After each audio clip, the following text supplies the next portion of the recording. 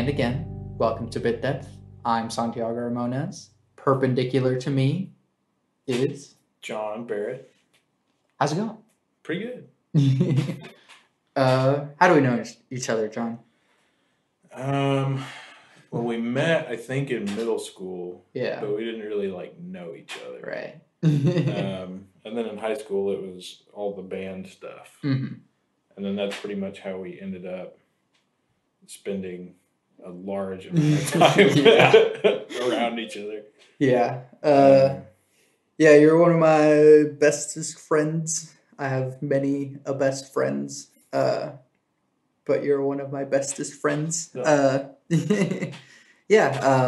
Middle school through band, both played trombone.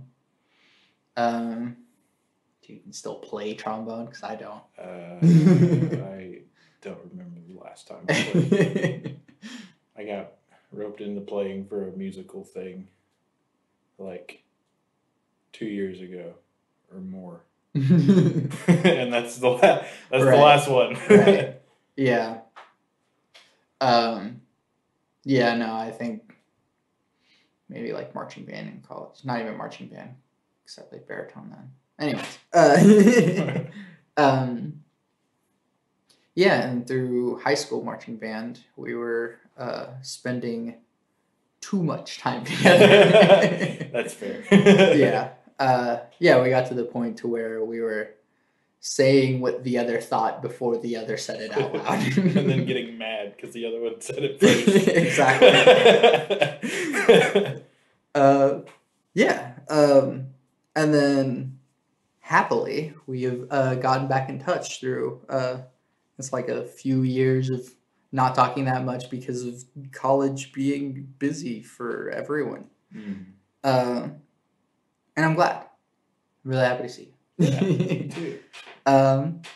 So what do you do, or what do you want to do, or however that question is framed? Well, that could encompass a lot of different things. Usually I think when people ask that question, they mean vocationally. Right.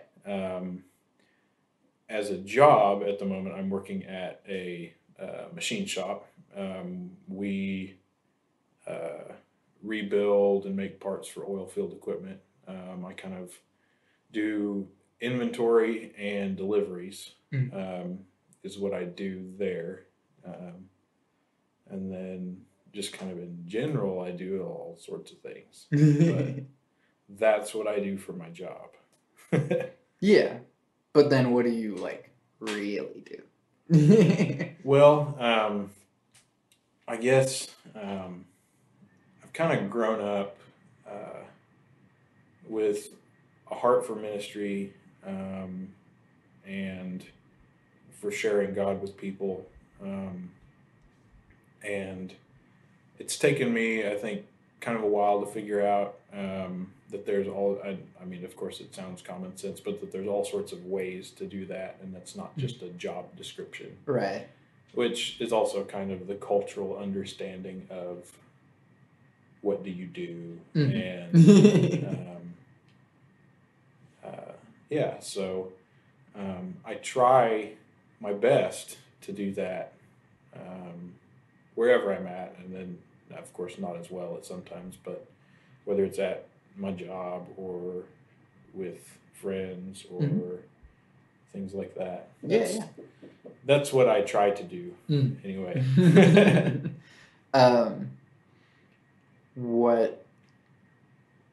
When did you first sort of go this is what I want to be? Surprisingly, when I was really young. I remember I grew up in a Christian home, and my parents were Christian, and I kind of was taught that, I guess, that I mean, of course you get just from Christian parents, you get kind of the basics at a fairly early age, and I just kind of thought, well, if God is the most important thing, then what else would I do? Right. And so that's kind of how that unfolded at an early age, and then throughout the years, that's kind of taken some different forms and added some, what's the word I'm looking for? Not complexity, but insight, I guess, to what that means. Yeah. What was sort of your first experience, sort of ministering, witnessing, whatever word you want to use, for someone else? I don't know if I know the first one. It's the one you remember, at least. I remember a lot.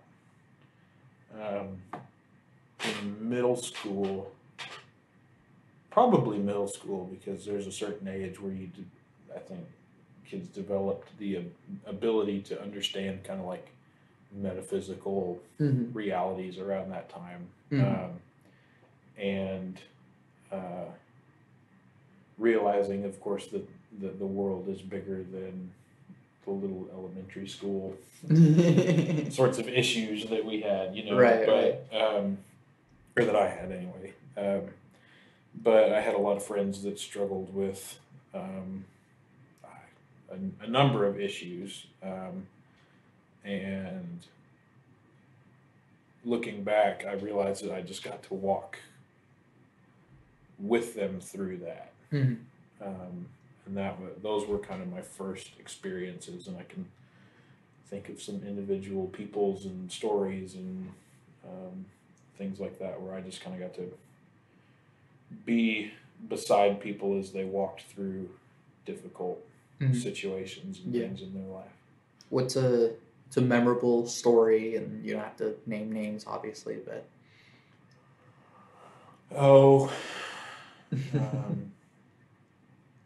I try to be careful, of course, because confidentiality is really, really important. A lot of friends over the years have just had issues with self-deprecation in a number of different forms, whether that's cutting or suicidal tendencies or things like that. I've kind of got to be there with some of my friends and just get to be with them through that. And I guess in a way just do my best to try to show them that they're valuable and that they have dignity, apart from what culture may want them to think of themselves, or what standards that they feel that they haven't met, or even some other situations where some of my friends have just been under hardships from the situations around them, not even self-deprecation, but have just found themselves in a hard place, struggling with difficult things that middle schoolers or high schoolers shouldn't have to deal with.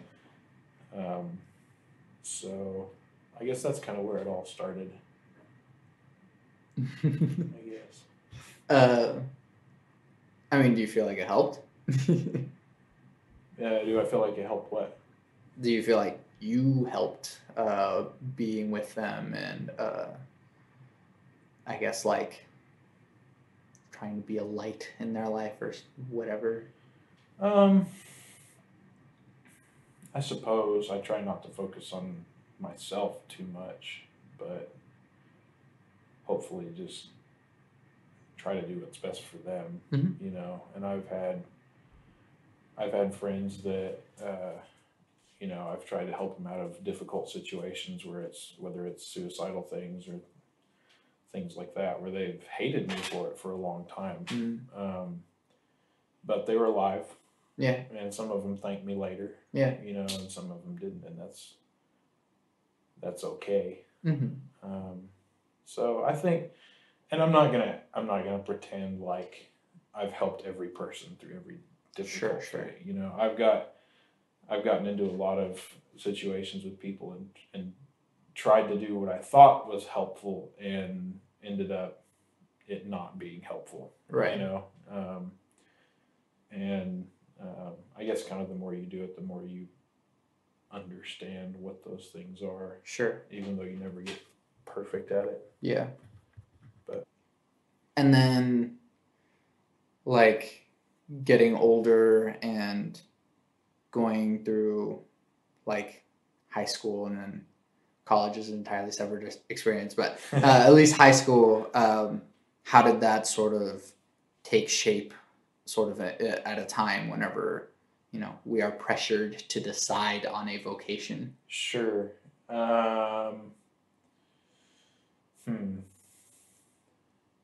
Yeah. I really didn't like decide on a vocation. As like weird as that sounds. Right. I kind of just thought, oh yeah, I'll go into ministry or whatever. There was a time like ninth grade or whatever. I thought I want to do something cool, be like on the SWAT team or something, which could be a completely big conflict of interest the more that you think about it. But anyway, but I don't know if I really had a moment. I kind of thought over those 4 years about different ways I could do that. I thought about youth ministry. I thought about preaching. All of these sorts of different jobs that you can have. And towards the end of high school, I ended up applying to a couple of different Christian colleges, and I ended up going to Ozark without a really definite plan. Right. So I had like a ministry school where I could get a ministry degree, but I didn't go in with a set, like specific mindset of how I was going to do that. How did that sort of become clear over time? Because obviously you got it. Like you finished the thing. How did that solidify over time? When I started, I was interested for a while in doing missions, which a lot of people I think would probably look at me and be like, I don't know, like that would not be a good fit for you.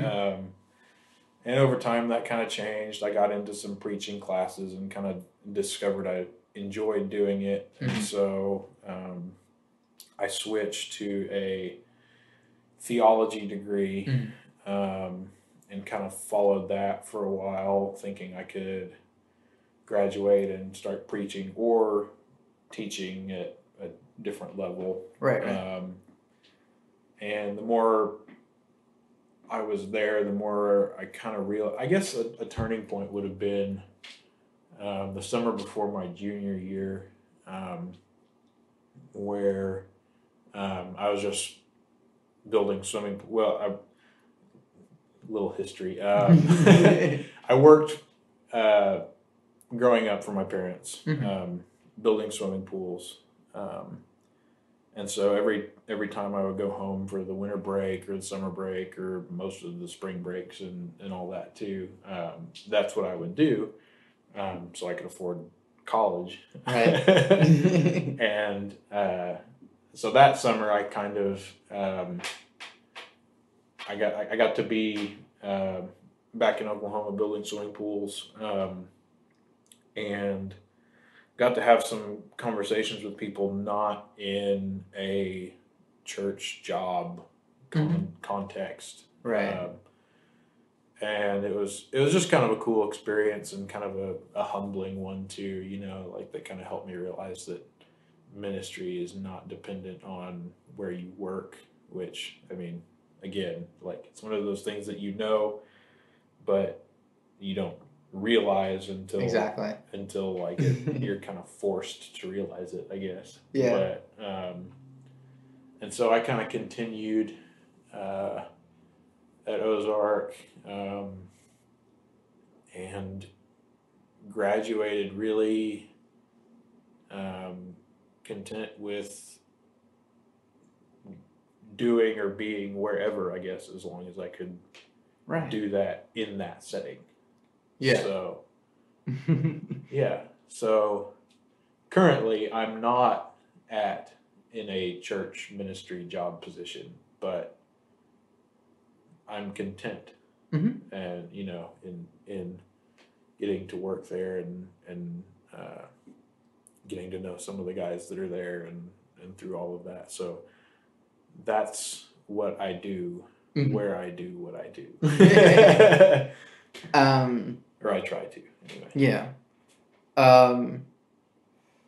What were some of the bigger eye-opening experiences that you got from Ozark? As far as career or theology was the thing that you ended up with. Yeah. My degree is just in Christian ministry, so Okay. I don't want to try to act like I have a fancy theology degree. It's really more general. But oh gosh, some of the people there are just they're so focused on God, and he dominates their thoughts, and so getting to learn from them and to get to be friends with a lot of them too has been really cool. Yeah. Probably one of the better things for my pride has been, and this is like multiple professors and people, and have been kind of hammering this home, is the sovereignty and the vastness of God. I guess so. Like one of the big things that has stuck out to me, that when I learned from one of my professors, is about how even like the Jewish day is set up. The Jewish day begins at sundown, and so as the day begins, creation and people are winding down and going to sleep, and so the day literally begins with humans being helpless. The day begins with God acting and moving in the world, and then when we wake up, we get to join in what He has already been doing while we were asleep. Nice. And so that kind of has helped me develop an understanding of ministry, that I just get to join in what He's doing. Right. And it has freed me a lot as well. One of the other things, it's still about the sovereignty of God, but has kind of helped me be content and at peace with not being able to, do everything. Right. Has been understanding that God will move and work either through what I do or in spite of it. So I guess that takes some of the pressure off, but also in the same way frees me to do more of that. Yeah. Yeah. In a kind of a cool backwards way. So that has done two things for me. It's helped me understand how to do ministry apart from myself, because that's really the only way to do ministry. And also to not try to take any, well, I mean, of course, it's a constant effort to not take pride in it, but helps, I guess, puts me in my place in a, of course, a phrase that makes everybody cringe, but keeps me grounded, I guess. Right. I've always known you as one of the hardest working people I know, if not the hardest working person I know. And so how does that understanding sort of shape the way that you work? Yeah, and I mean, it sounds really backwards. Because I think one of my reactions, when I hear something different or new, my first thought is always like pushback. And it's everyone's first thought. Yeah, and I kind of have to chew on it a little bit before it like actually makes sense to me, because like when I hear that, I think, well, then what reason is there for like me to take any responsibility in this at all? If He's going to do everything, then why should I do anything? Yeah. But like I said, it in some sort of a backwards way, it has freed me to do more without feeling the weight of everything. Um, so since I understand that the weight of someone else's experience does not rely completely on my efforts and my abilities, I don't stress about it as much, which allows me to do a better job, Right. and and work harder in a way, um, For their benefit. for their benefit. Yeah. So it actually, from what I have noticed, has helped me work harder, healthier, Right. if that makes sense. Yeah, yeah. No, that makes a lot of sense.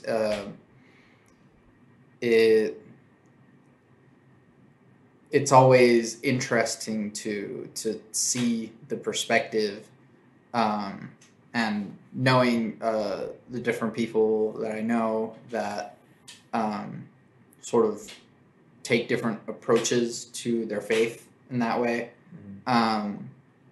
It's always interesting to see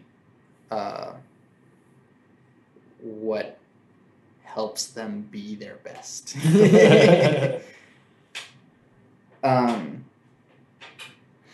And then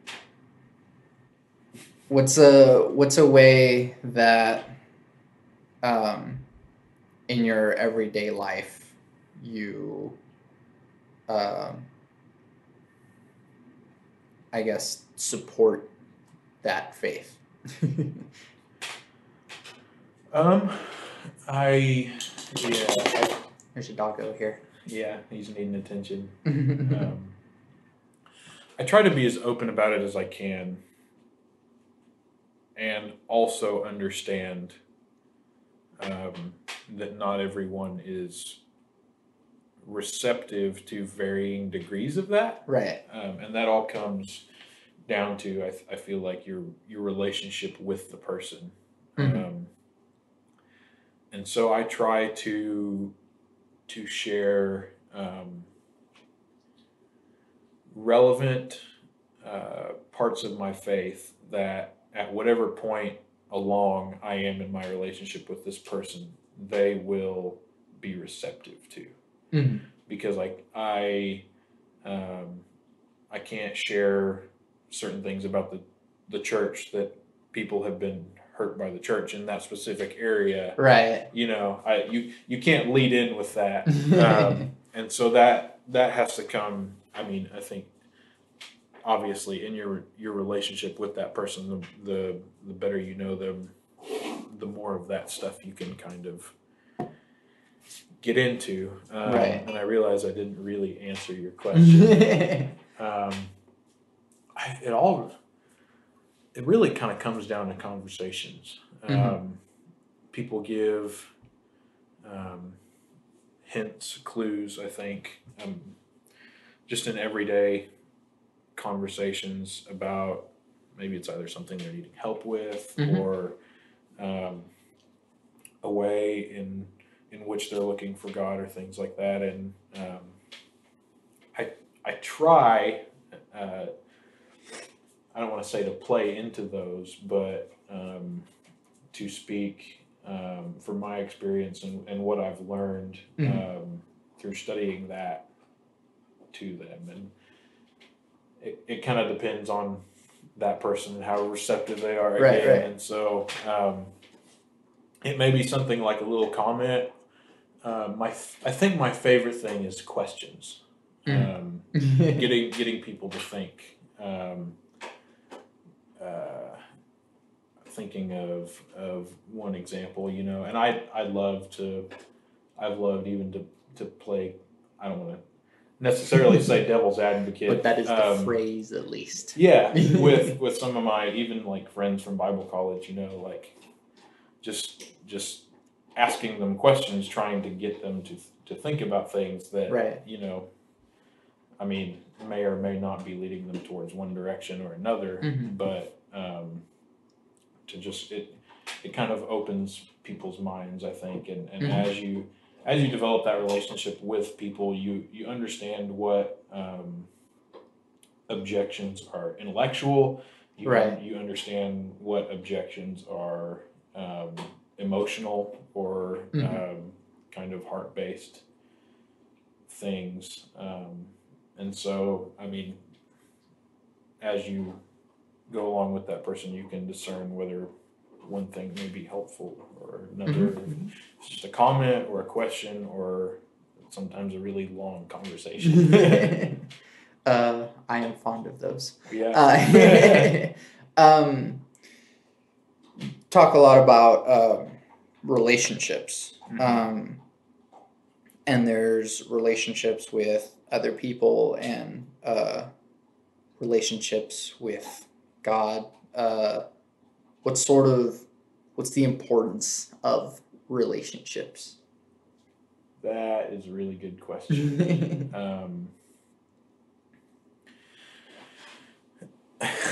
Relationships with people, I would say, are important because we were created in relationship. I mean, God created man and he was lonely and it wasn't good. And so he created people in relationships Mm-hmm. to be in relationships. And when those break down, when they fail, not good things happen, Right.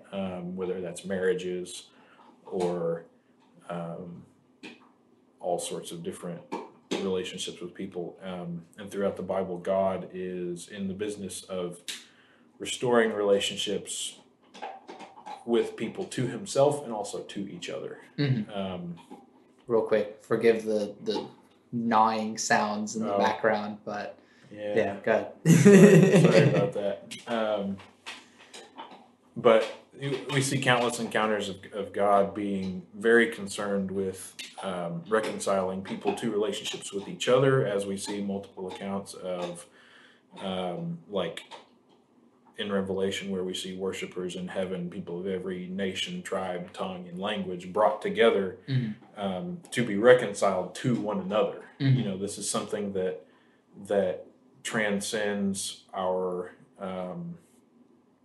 uh, cultural identities and Mm-hmm. ethnic identities, and it's something that um, God's design is to bring people together. Mm-hmm. Um, but also, God is really, really concerned with knowing people as well.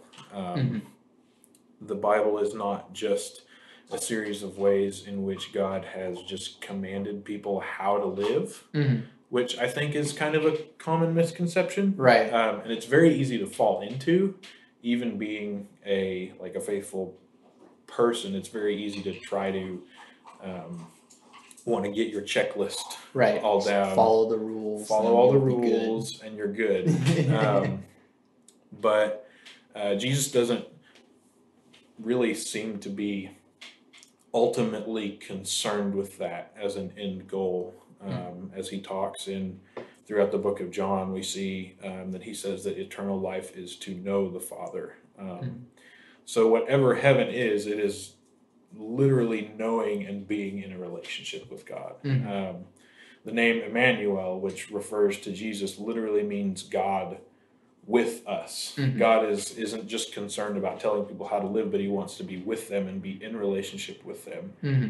And then also them be in relationship with each other. Right. In the beginning of the book of John, it says, "The Word became flesh," referring to Jesus, Mm-hmm. and made his dwelling among us, Mm-hmm. because he wants to know us. Yeah. The God of the Bible is a it's not a deistic God that just tells you how to live, but he's one that comes and lives among his people and wants them to know him. Mm-hmm. That verb "made his dwelling" is like a verb form of the word "tent." Hmm. Yeah. So you could say God tented among us, or actually a better translation would be tabernacled, Hmm. which the tabernacle in the Old Testament was the place where God dwelt among Mm-hmm. his people, Mm-hmm. because he wanted to know them, Mm-hmm. because a relationship with God is more just than making sure that you're doing enough to get into heaven. And that's one of the things that I think American Christianity has sometimes created a culture in which we idolize salvation and we miss the rest. Right. We're so focused on getting to heaven that God becomes an afterthought or a means to get there. And then when we get to heaven, oh, God's there too. That's really cool. Or the relationships that we don't work on with other people. We strive to get to heaven as a sort of escape where all hate and malice is gone. But if we don't work to reconcile those relationships here, how much do we really want heaven? You know, I think we sometimes paint ourselves a picture that misses the point. Right. I guess. Yeah. And then forgive the loaded question, but what does it mean to know God? Well, yeah, that's a great question. Yeah, I would imagine, of course, I don't have a Greek New Testament in front of me, but in that particular chapter, I would imagine it's probably not a uncommon word for know. I don't know that it has any special or different, than just the regular gnosko in the Greek. But I guess one way you could put it is one of the Psalms says that the wicked man or the ungodly man, or however you want to render that, makes no room in his thoughts for God. And so if you, and I don't want to read too much into it, but if you reverse that, you'd say like the righteous man thinks of God. And I don't want to confuse knowing with thinking, because you can learn all these things about somebody, but if you don't know them, you still don't know them. Right. There's all sorts of people that know everything there is to know about their favorite movie star, but they don't know them personally. Yeah. Right.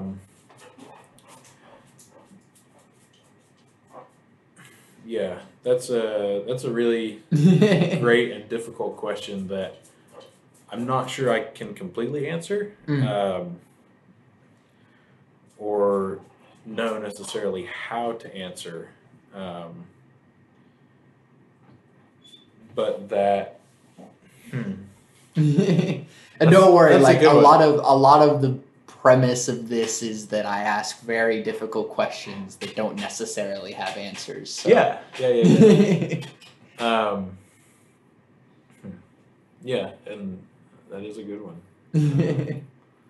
I'm sure I'll probably be thinking about it for a while, and then I'll go read some things, and then I'll come back to you with whatever it is that I end up finding. Right. But, I mean, of course, to know someone is to be in relationship with them. It involves more than head knowledge. I will say that. And I think that's pretty obvious. Prayer, of course, is the means through which people communicate with God, and that can take, of course, a number of different forms. But I would say that it has to do with the desire to know and be known by God, because you have half-sided relationships with God where people want to know God, but they don't want God to know about them. Right. Because as I think, I don't want to quote him if I get it wrong, but somebody said to be known and not loved is our greatest fear. And so we try to create half relationships, where we're comfortable with just God being who he is, and then we live however we want to live because, either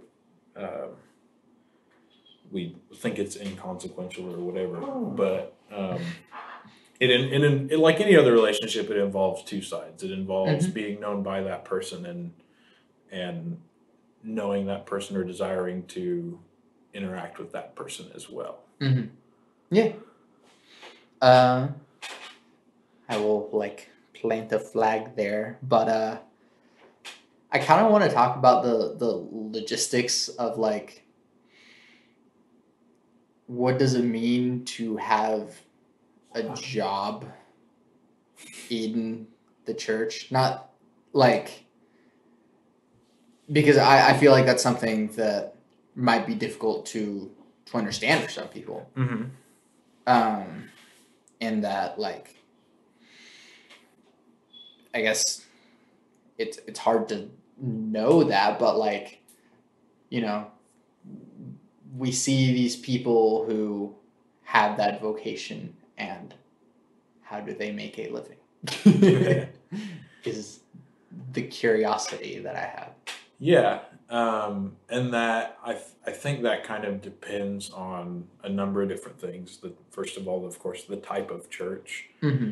and then also their position within that church. I have volunteered at a number of different churches. I have interned at a church for a semester, and so I've gotten to kind of, I don't know, see behind the scenes, if you will, or Right.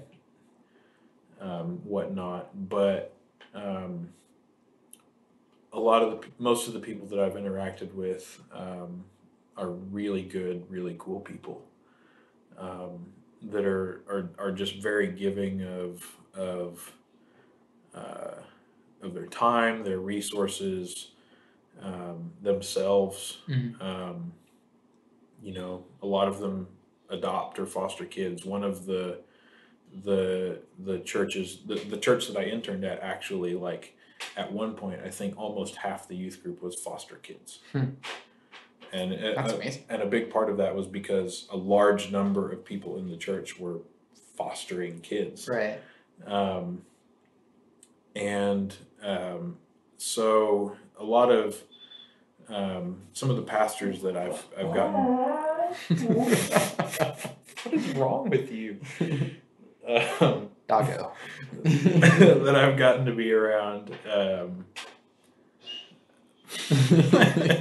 He's not getting enough attention.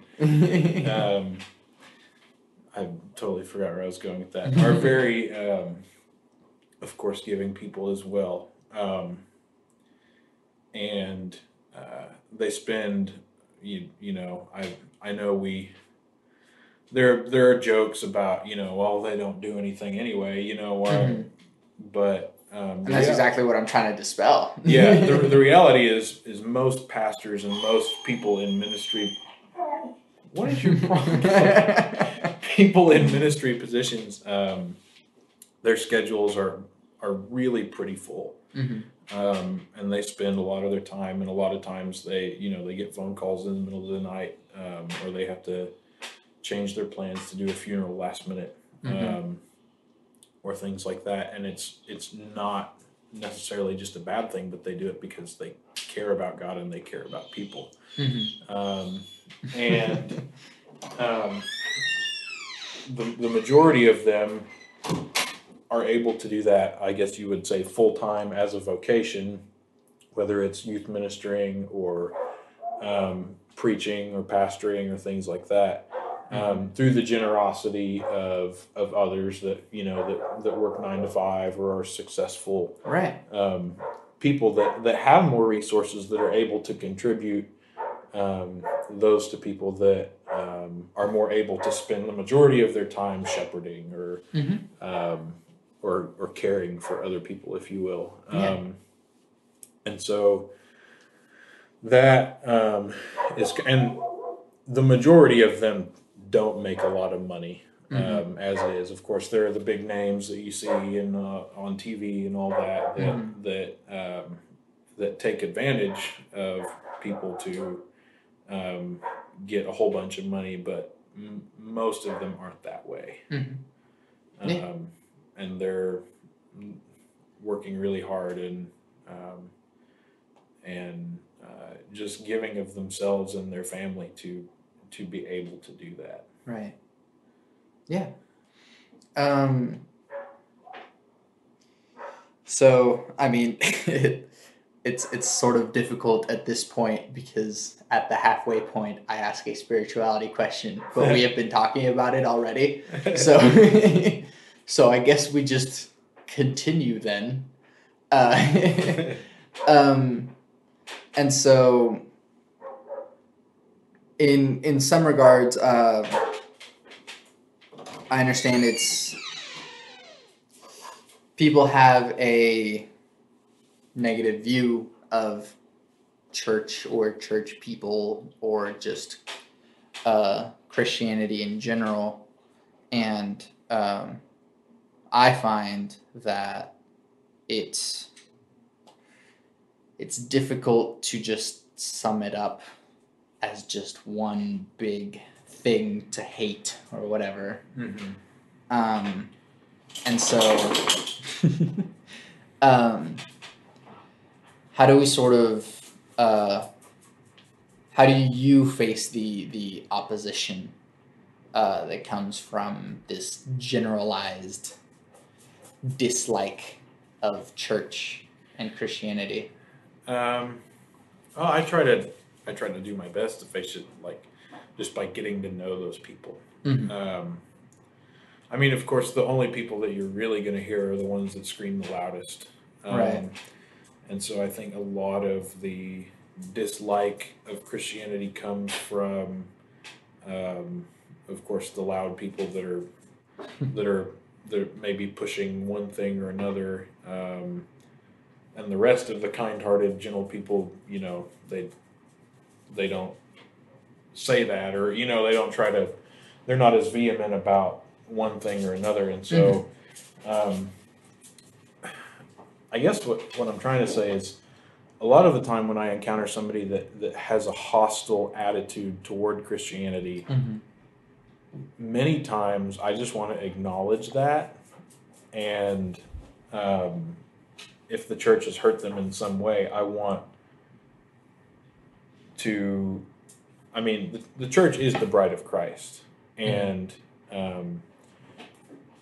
she is to be defended, but the church hurts people sometimes, and that's I want to be able to acknowledge people's hurts, Right.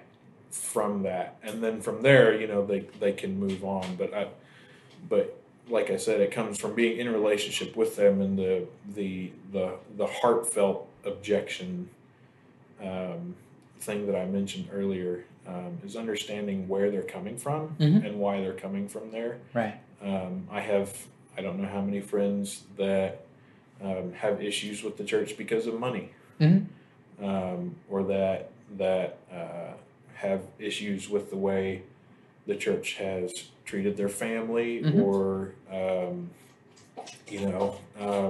working in or being in a Bible college around people that work in the church. People there have been hurt by how the church has either, maybe wrongly fired someone, or things like that.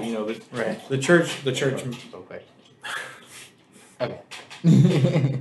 The church does mess up, and I want to be able to be honest about that. Yeah.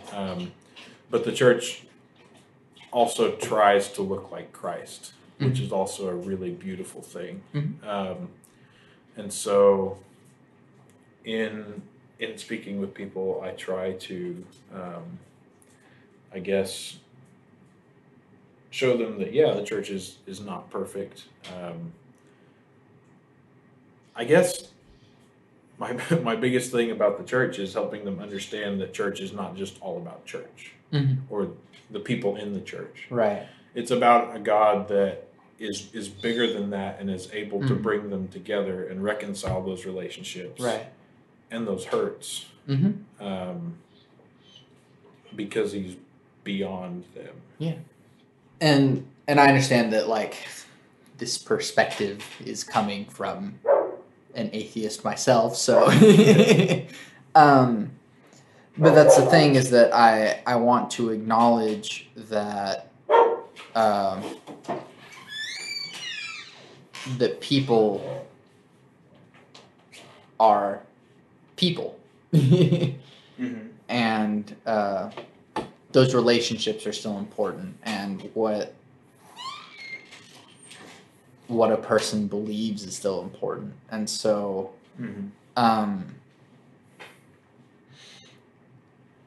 I find that the more that people are geared towards hurting each other,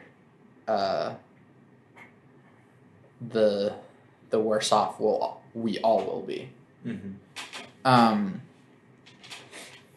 And so next is like, how do you treat your relationship with people of other faiths or no faiths? Well, I do my best to treat them with the same, of course, dignity and value that I would treat anyone. Right. From a Christian perspective, everyone is created in the image of God and has that inherent value and worth, no matter what they believe. And of course, Christianity takes the understanding that God is concerned with reconciling people to himself, but that doesn't mean putting anyone else down in the process. Right. I guess,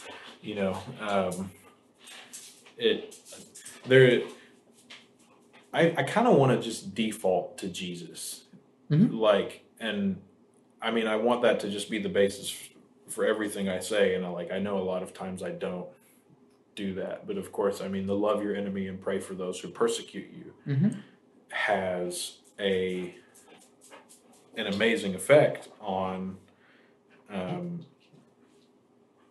people that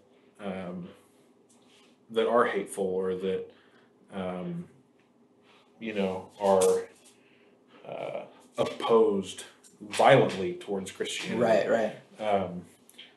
And so I guess I want to say I want to just default to being loving and open with people that are even violently opposed to Christianity, not just curious spectators. I mean, you treat everyone lovingly and introduce them to Christ through that, not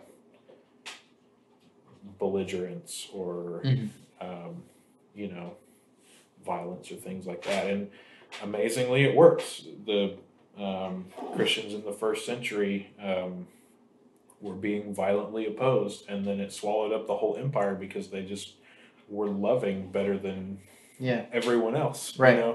They were taking in babies off the streets and doing amazing things for their community, and it changed the whole empire. And of course, as they get comfortable in that and stop doing those things, then it I guess you could say they what? You're distracting me.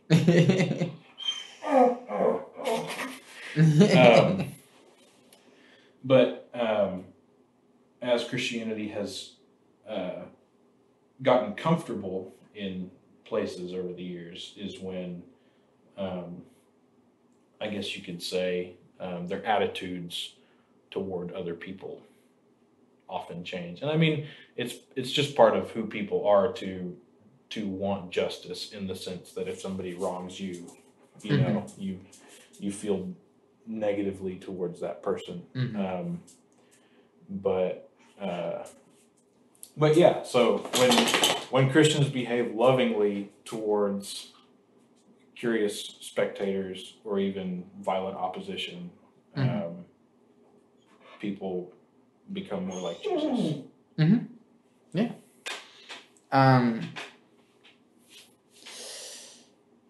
Another loaded question, she will forgive me for continuing to ask them, is, I mean, I want to ask, like, what is the importance of love, but first of all, like, how do you define love? That is a really good question.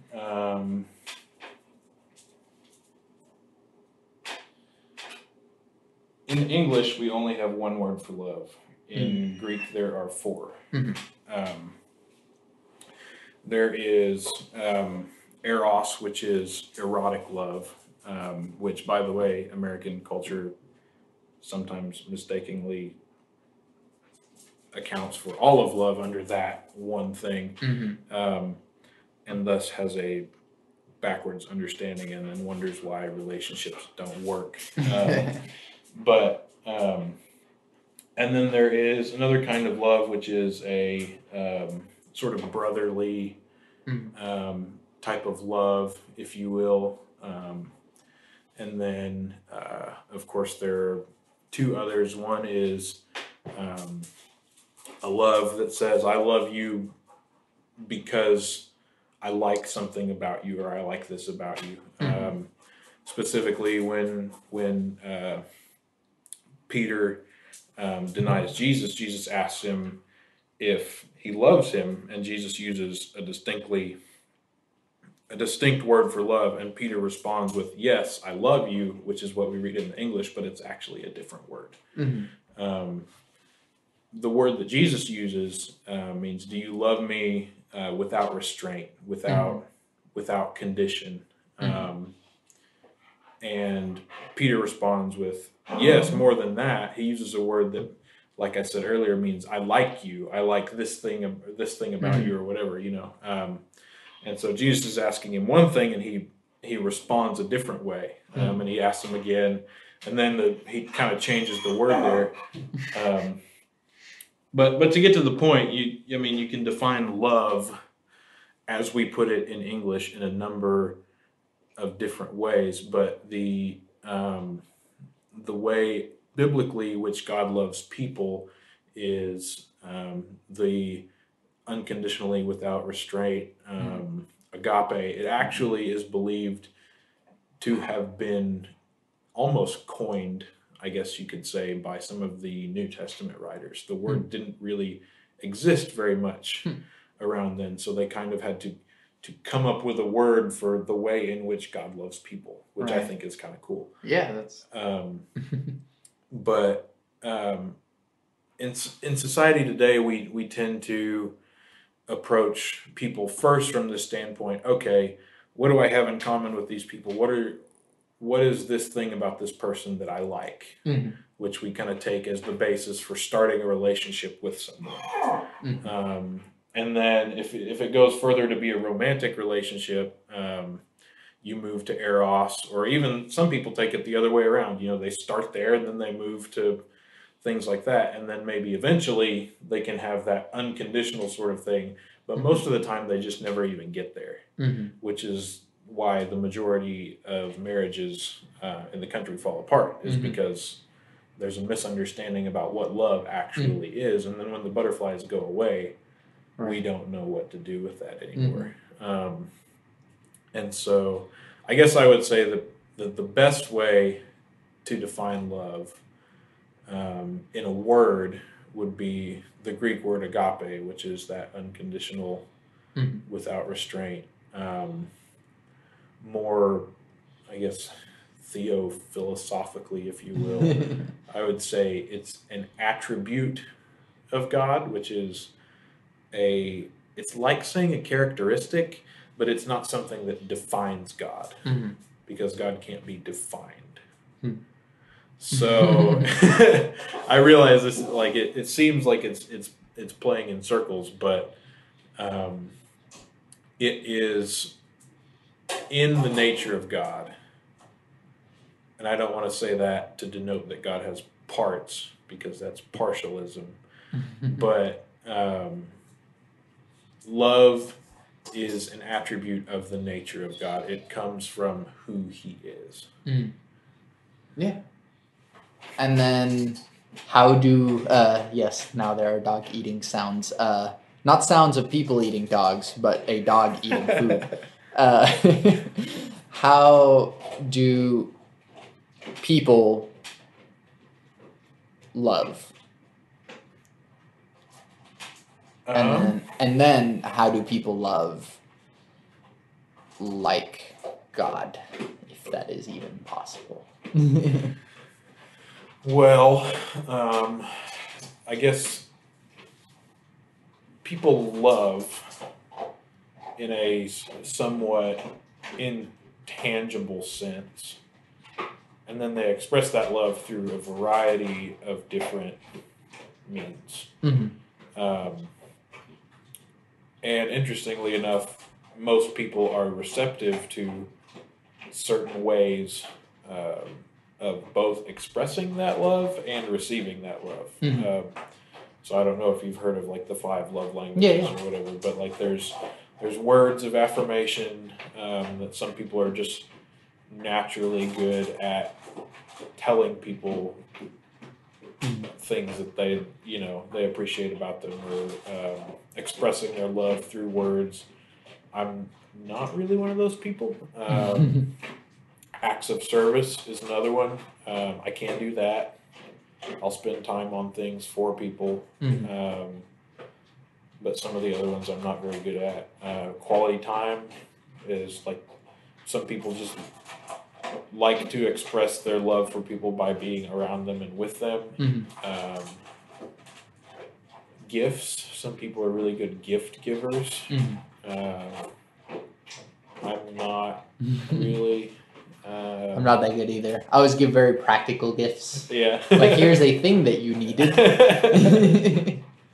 And that's a really good example because, if you have an anniversary with a girlfriend or a significant other or whatever, you don't get her a vacuum cleaner. I mean, there's a reason that people get each other roses, because it says something that's beyond words, and while it may be infinitely more practical to have a vacuum cleaner, especially when you need one, that expresses your affection in a way that they understand through symbols, that something else just wouldn't say. And so I guess you could say people love intangibly but express that in tangible ways. And the kind of love, of course, can vary. But, is there a 5th that we haven't acts of touched service? Touch. Some people are huggers and stuff. And most people, as they go throughout their life, change. They tend to gravitate towards one, and then in another part of their life, they shift to a different couple of them. But. And then, how can we love like God? Well, of course, it's like I was saying, it's a very unconditional, selfless love. But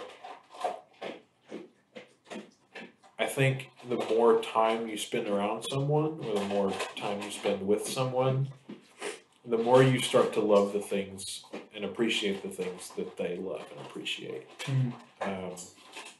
And so getting to know God, as bad of an answer as I had for that earlier, is one way in which you can learn to love like Him and learn to love the people that He loves. To develop a heart for, people that culture tells you are worthless, or they tell you themselves that they don't like you with violent force. And so, I mean, of course, spending more time with Him is a great way to do that, but also getting to know the people that it's hard for you to love is a great way to do that. And having conversations with them and developing relationships with them so you can love them well and not shout things at them. Generally, relationships are not improved with shouting. No, generally not. I was trying to think of a situation in which shouting might help. Yeah, but it doesn't. Maybe band. Maybe in which like they need to be shouted at in order to keep them safe. Look out! Yeah. That's a decent way to show love by shouting. By shouting. One of my 5 love languages is shouting. Show affection through high volume. Lastly, what advice do you have for people? Just in general? Yeah, or with whatever context you want to involve. Oh my goodness, I didn't know I was going to be giving advice. We could have had people write in their own questions. Oh my gosh. I probably should try to narrow it down. Because if I don't, it'll be so vague that it won't be helpful to anybody. And so, what I guess I would say to Christians, because I get the struggle, have a view of God that's bigger than yourself, and so that frees you to live bigger than yourself, but also get to know people that don't agree with you and then introduce them to Jesus. Yeah. Because people have a hard time with, and I've had a hard time with trying to know enough about Jesus, but I mean, if you just know somebody, you can introduce them. Right. And that also helps you to love people that he loves. Whether that's, society may say that special needs people aren't loved, or all sorts of, I know that's not going to be on TV, but you know what I'm saying? Like, they're not, people portray other people as not valuable. Right. And so that's how you learn to love those people, is by getting to know him. And then for non-Christians, I realize a lot of objections are intellectual in nature, and I realize that a lot of them are non-intellectual in nature, as in like emotional or things like that. And that sounds really weird coming from a Christian person. I know it sounds cheesy. I guess what I would say is get to know really well some Christians.